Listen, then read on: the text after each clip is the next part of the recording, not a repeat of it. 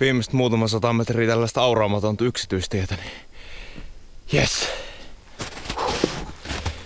Olkoon pyörä siinä jonkun aikaa, niin kävelemällä tuolla parkkarin lotjalla sitten.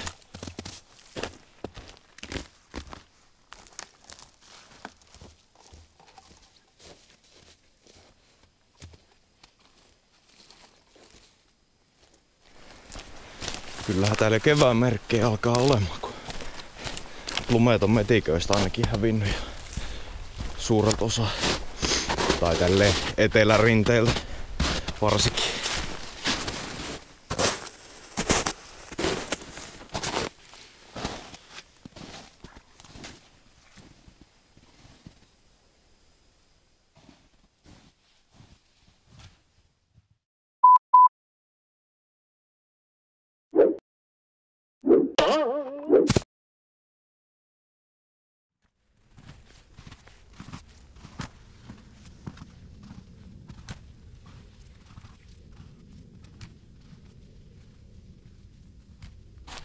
Mie en ite oo sen takia mikään hirveä jäillä liikkumisen fani, että koskaan ei voi olla varma mitä siellä käy, vaikka olisi kuitutuilla vesillä. Mie en oo itse asiassa ikinä näillä jäillä edes ollut täällä. Tosta on kyllä lumikenkäillyt tosta Parkkarisaaren toiselta puolelta.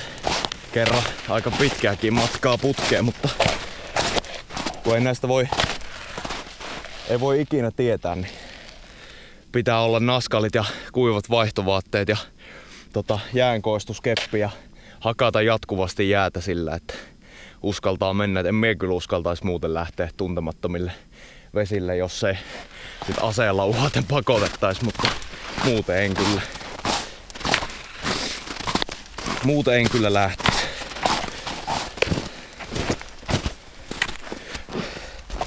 Nää on tosi kivoja paikkoja sit, missä on enemmän tätä kohvaa täällä välissä, kun tuo pettää tosta tuo kohvan kuori, niin tuntuu, että lähtee jäät alta. Jaha, no siinähän se lotja onkin. Ilmankos se ei näykään mihinkään, kun se on korkeintaan metrin verran veepinnan yläpuolella.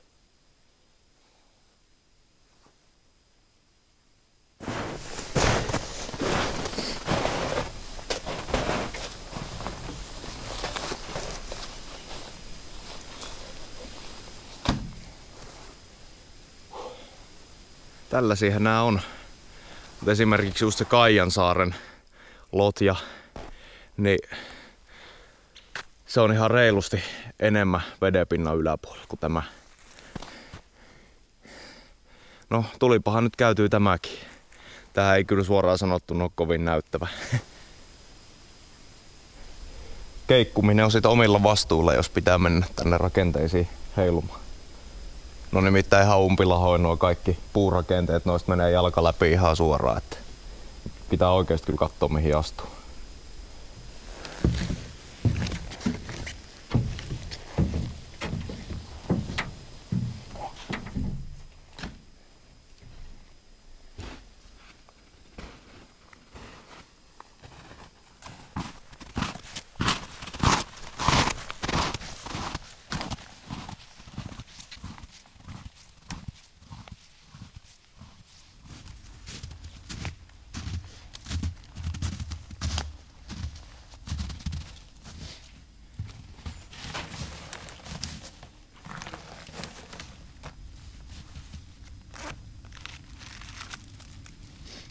Evästä.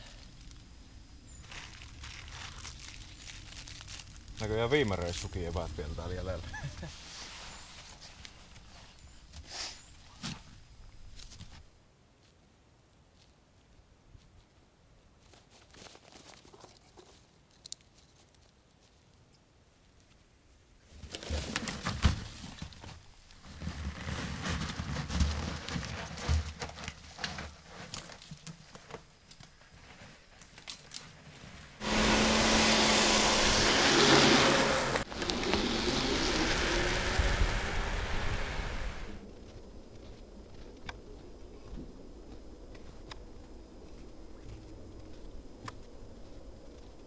Nyt ollaan Hakosaareen menossa. Tää ensimmäinen hylkylotja tässä häämöttää nenä eessä itse asiassa. Tossa pikku luotojen välissä kyllä vähän sulan näköistä, niin pitää kiertää kauempaa tuo.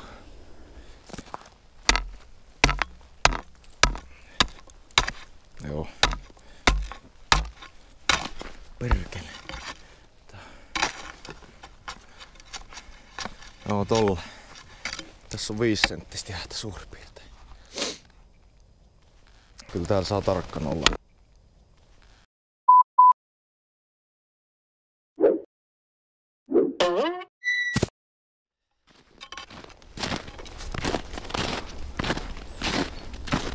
Täällä on käynyt näköjään ihmiset. Tää on niin paljon lähempänä sivistystä, että täällä käy varmaan enemmän porukkaa. Siinähän tuo on tuo vähän näyttävämpi kuin se eilen käyty parkkarin lotja. Mutta tääkään ei ole vielä niinku sieltä näyttävimmästä päästä kyllä. Kaijansaari on toistaiseksi, minkä mietin niin näyttävin. Tässä Hakosaarella on 2 lotjaa. Käydään kattoo kohta toinen, kunhan tutustutaan tähän vähän tarkemmin.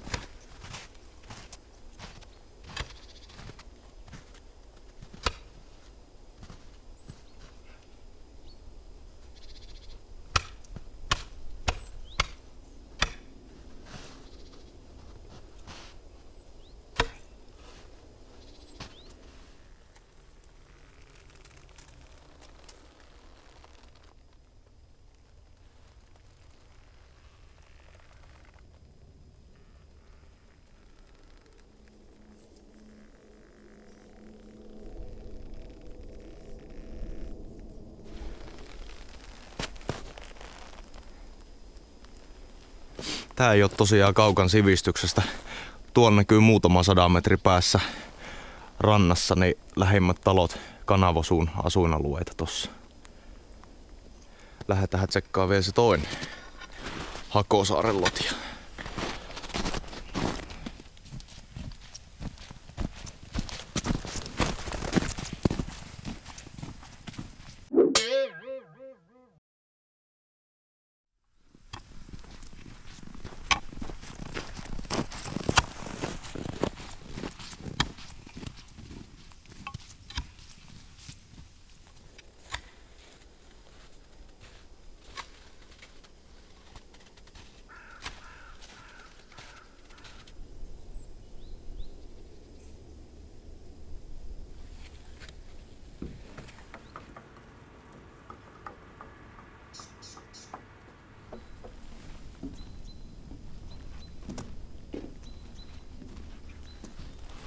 Mikähän tää? Onks tää joku vanha pumppu?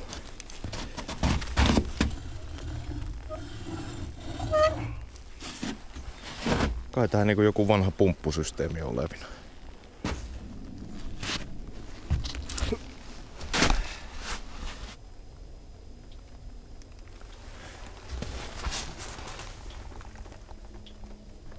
Tuosta en tiedä näkyykö mitään kameralle, mutta ihan hieno. Tuo keula on kyllä sisältäpäin. Et sehän mietin, onko tää perää. Tuo vissi tuolla on keula ja tää on perä.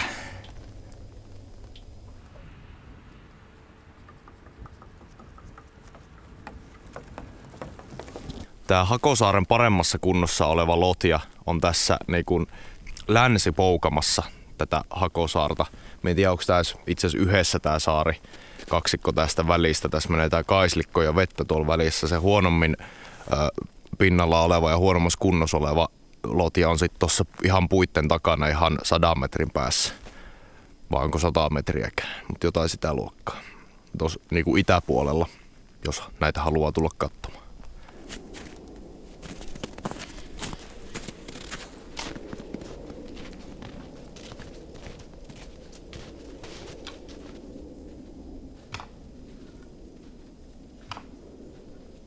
Ja siellä itse asiassa taustalla näkyy tuo Luukkaasalmen silta.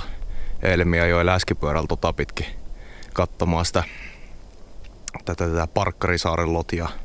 Että lähellähän tässä ollaan. Periaatteessa olisi voinut käydä tässäkin saman reissun läskipyörä, mutta minulla ei ollut mitään jääntiedustelua keppiä enää mukaan. Mietin se sinne Parkkarisaaren. En meistä lähtenyt läskipyörällä tuomaan mukaan. Tänään me olisit liikkeellä autolla, että minulla on tuo tuura mukana ihan erikseen. Vähän kätevämpi kuljetella mitä läskipyörällä. Siksi myös tää siviilivaatetus.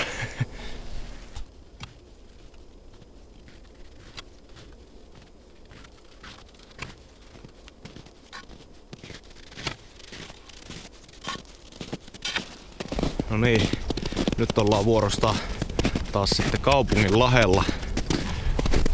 Niin kuin näkyy.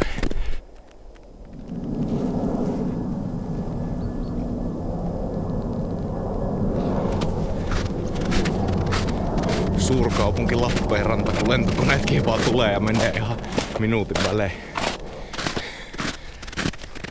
Ei, tänään on taas näköjään piloteilla harjoittelupäivä. Ne harjoittelee nousua ja laskeutumista Lappeenrannan kentällä.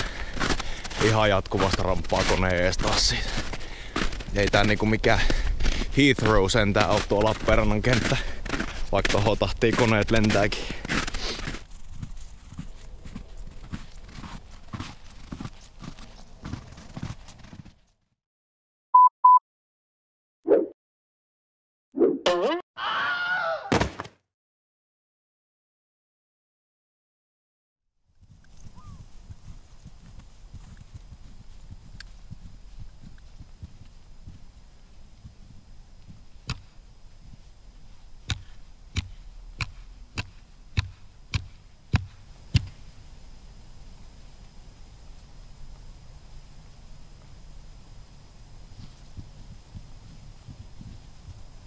Suuren Kaijansaaren lotja. Tää tai se Hakosaaren parempikuntoinen lotja on kyllä kaikkein mielenkiintoisimpia ja näyttävimpiä näistä 4. Näitähän saattaa olla vielä enemmänkin, mutta mietin vaan nämä 4, mitkä on pinnalla nähtävissä. Tietysti sukeltajathan tietää näiltäkin alueelta, näiltä vesiltä tosi paljon sit semmosia, mitkä on pinnan alla, mutta nämä pääsee niinku kävellenkin katsomaan talviaikaa ja kesäaikaa meloin. Tai veneilemällä. Me itekin löysi tän viime kevättalvena ihan vahingossa just silleen, että me käveli ton Karhusaaren läpi tohon niemekärkeen ja huomasin, että mikä hitto täällä oikein on tämmönen määräisen näköinen puuhökötys, niin lähdin katsomaan, niin huomasin, että hitto vielä täällä on tämmönenkin. Ei minulla ollut tällaisesta mitään käryä nimittäin ennen viime kevättalvea.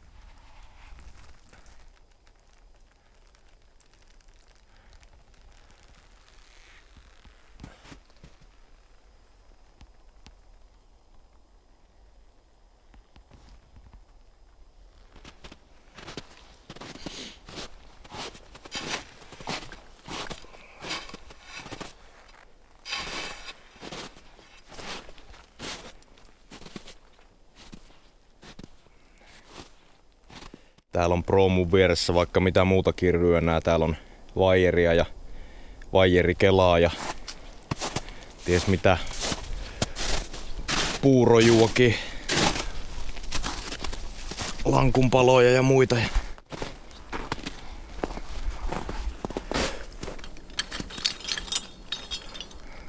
Siinä on vanhaa rautaa. Niinhän tää on tietysti kaikki muukin, mutta jätetty siihen oikein muistoksi. Täällä on vähän isompi kokoinen kelapyörä. Onhan nämä mielenkiintoisia kyllä. Nyt mulla on semmonen fiilis, että me keitä ne kahvit, mitkä me on pantannut tänne ihan viime hetkillä.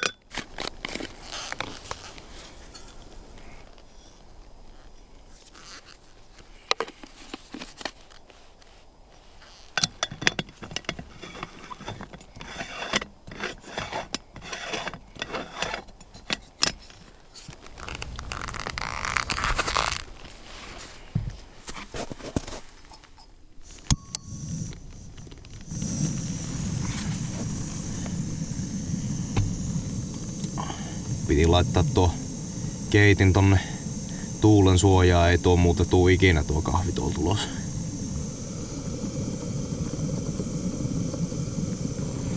Aha. Kahvi onkin valmista.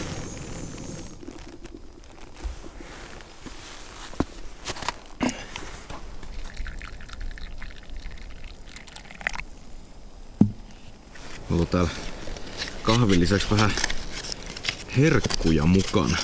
Katohan, munat on rikki. No, lähtee vähän kuoret helpommin.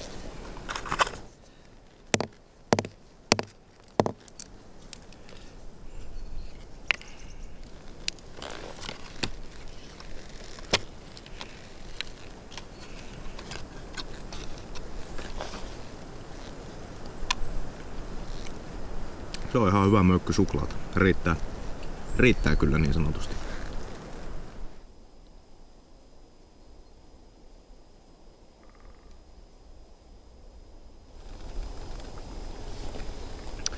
Tuli tässä kahvihörppissä vielä mieleen mainita tääkin, että minä en ole sen takia kertonut näiden lotjien, proomujen, mitä liian hylkyjä ovatkaan historiasta yhtään mitään. Tää on ollut vaan tämmönen ihan puhas tutustumiskäynti näihin, koska minä en oikeesti tiedä näiden historiasta yhtään mitään ja minä en löytänyt edes kaikki valtiaan Googlen kautta yhtään mitään, että niin ihan hiljasta pitelle. Jotakin, oliko hylyt.net vai mikä olikaan tämmönen ja geokätkösivusto, niin niissä oli jotain ihan pieniä täkyjä näihin liittyen, mutta ei mitään niinku oikeesti, että miten nämä on tänne päätynyt ja kenen omistuksessa nämä on ollut ja tarkkaan ottaa miltä vuosikymmeniltä, että kai nämä on jotakin niinku 50-60-luvun tuotoksia, jätöksiä. Enempää minä siis osaan näiden historiasta nyt valitettavasti kertoa, mutta minusta nämä on kyllä joka tapauksessa mielenkiintoisia. Tämmöistä pientä niinku urbaania seikkailua, niinku voisi sanoa, että tämmöisiä vanhoja hylkykohteita, hylättyjä kohteita. Näitä on mielenkiintoista väliä käydä tsekkailemassa. Ihan vaan niinku tämmönen hyvin pien seikkailureissu mielessä, että ei sen kummempaa. Ja aina on hyvä tekosyy keittää kahvit luonnossa. Kiitos. Eiköhän se ala ole kotimatkaa vaille valmis tää touhu. Voisi itse asiassa oikasta takas tonne rantaan tuosta Karhusaaren kautta. Siellä on se vanha sotien jälkeen toimineen paviljongin rauniot. Voisi käydä periaatteessa katsomassa sen sitten. Vaikka alun perin mietin, että sitä ei tässä tulisi esiteltyä, mutta mikä jottei.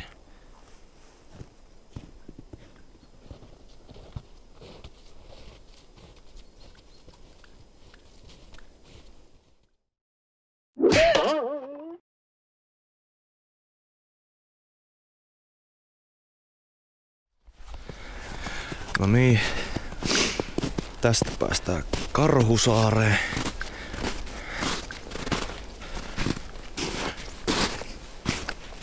Täällähän menee polku.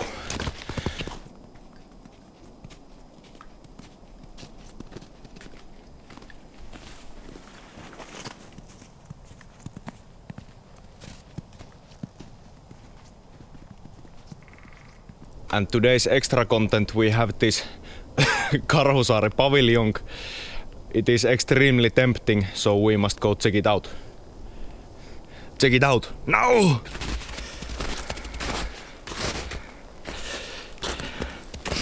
Täällä sitä on joskus paviljonkia ja ravintolaa pyöritelty. Ei pyöritellä enää.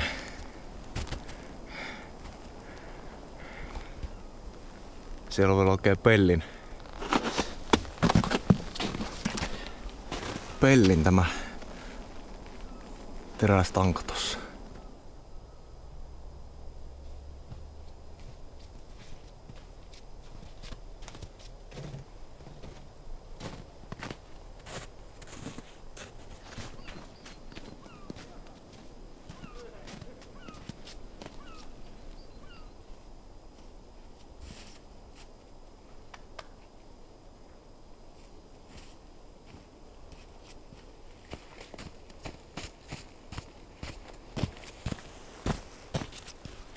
Tässä oli kaikki tällä erää. Nyt on Lappeenrannan alueen 4 minun tiedossa olevaa lotjaa tsekattu. Kiitti kun kattelit. Nähdään taas ensi videolla. Morjes!